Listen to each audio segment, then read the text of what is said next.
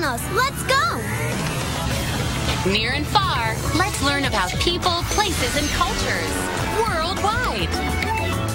Meet Suzan-Lori Parks. When she was a little girl, she visited lots of libraries, read tons of books, and wrote oodles of stories because she wanted to be a writer.